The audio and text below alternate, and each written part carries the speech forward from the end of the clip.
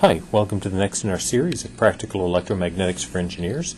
Today we're going to be talking about the input impedance of transmission lines. And it turns out, in fact, that we're almost done with some of the basic mathematics and understanding we need to be able to do a lot with transmission lines. So let's get some of these last pieces put together.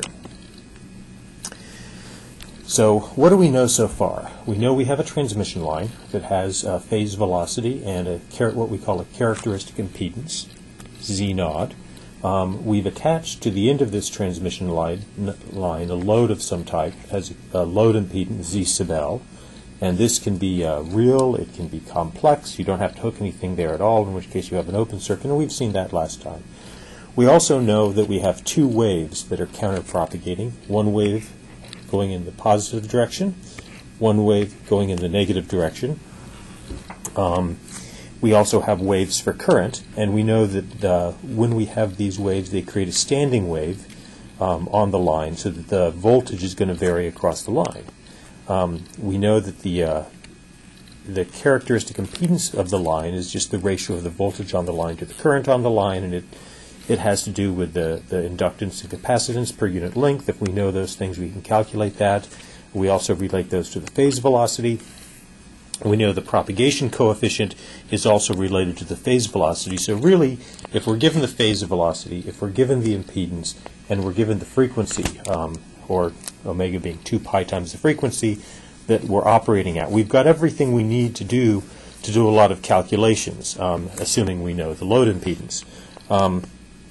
We also know that the negative going wave and the positive going wave are related by the reflection coefficient, which is just a function of the characteristic impedance of the line, Z0, and the load impedance, ZL.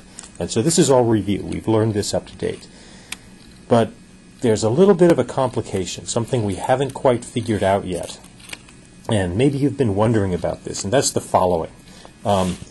If the voltage V sub Z varies and the current I sub Z vary along the line, does that mean the impedance varies along the line as well? Well, the answer would seem to be no, because we're defining the impedance of the line by Z0, what we call the characteristic impedance. So what's going on here? And in fact, it's true that the voltage and current do vary along the line. They vary as these standing waves.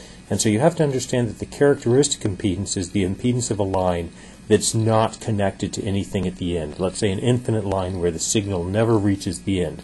Then the voltage and current are going to depend on the characteristic impedance. But as soon as we put something on the end of the line and send that reflected wave back, then we've got a spatially varying impedance. So how do we deal with this? Well, we deal with it mathematically, like we do most things in engineering. It turns out that this is fairly simple to do. We can just write the spatially varying impedance, Z of Z, as the voltage over position on the line and the current over position on the line. We have our standard wave equations that we put here, so we can calculate that. We can simplify this quite a bit if we realize that for every V0 minus here, we can replace those V0 minuses with a rho V0 plus. And then another thing we're going to do to make the algebra simple is we're going to multiply this by this term right here, e to the plus beta z. And what that's going to do is this term, of course, is equal to 1, and we're always allowed to multiply by 1. But that's going to basically knock those terms out and double those terms right there. And when we do these things and we do the algebra, we come up with an equation that looks like this. The impedance on the line as a function of d, which is our position, is equal to this equation. And we've made a few slight changes here because we realize that 0, the point z equals 0, is defined to be at the load, remember. That's where we arbitrarily define to be z equals 0. So when we get down here, z is equal to negative d. But I've already taken care of that in this equation. So now we're just assuming this d is a negative d. We don't have to put in a negative number because that's already taken care of in this equation. Well, that's great, because now we know what the input impedance of the line is.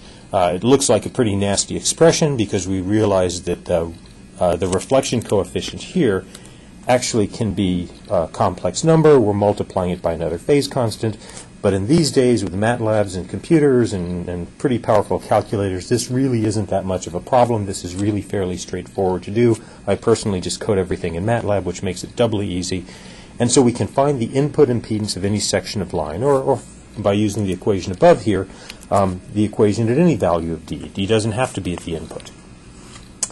And so now we've really got everything practically we need to have to work with transmission lines in a very real sense. And so let's see how that works.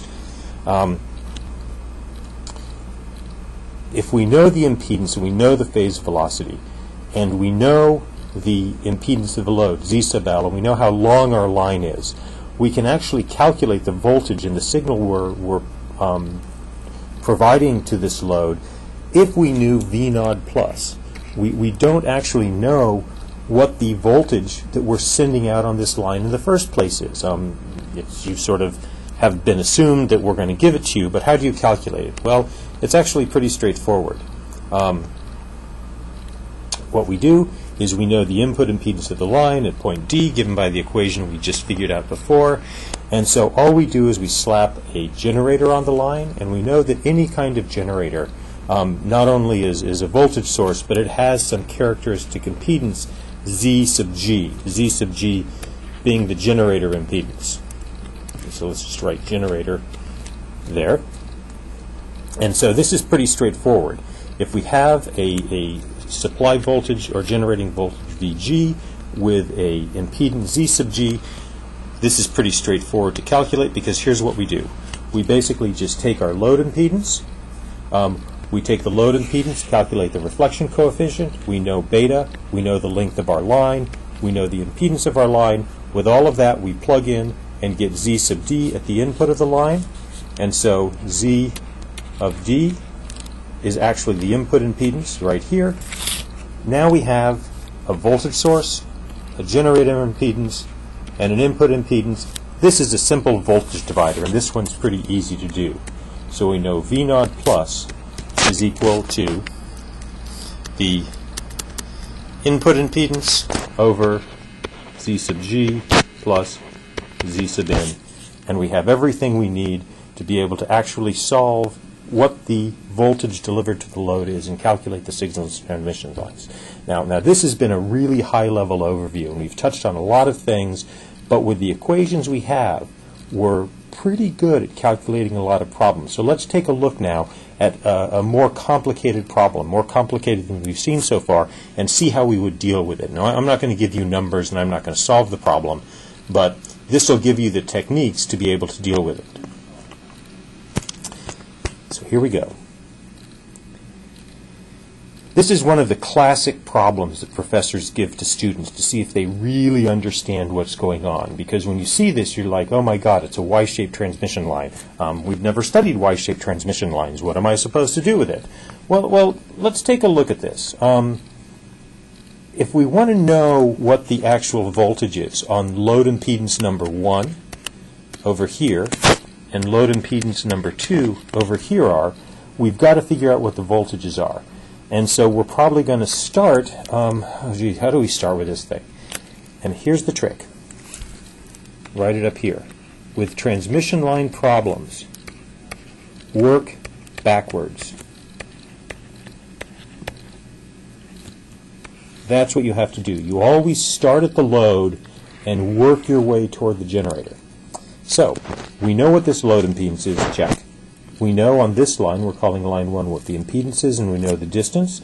So essentially what we're going to do is, at this point in the circuit, we're simply going to calculate Z in 1. Because we can work and find the input impedance at this point right here by working backwards this way. We can also do that with Z in 2. We know the load impedance, we know the line impedance, we know the length. We work our way backwards, and we find the input impedance, Z in 2, at this same point, right here.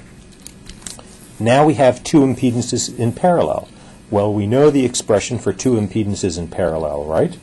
And so, basically 1 over Z, let's call this, what should we call this, Z parallel maybe, is equal to 1 over Z in 1 plus 1 over Z in 2.